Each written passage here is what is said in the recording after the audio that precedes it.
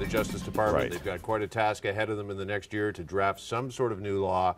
There's several options on the table for them. Let's go over those, starting with maybe the Nordic model that a lot of people talk about. Exactly. So it's basically, there's two models, Jeff, that they could look at. The Nordic or the Dutch model. Nordic model, we see it in Sweden, other European countries. What does that mean? It means that it's okay for a prostitute to offer her services, but it's illegal for somebody to buy it. So you cut it off at the supply, if you will, for the men, because they could be charged. Essentially, it would shut down the industry. It would basically be the first time in this country that we would be saying that buying sex is illegal. Is there an equality issue there? Because it strikes me that there might be. That why is it okay for women to sell sex, but it would be illegal for men to buy it? I think you've got the first charter argument that would come up before the courts if that particular model went into place. What should the government do regarding prostitution? The Nordic model, the Danish model?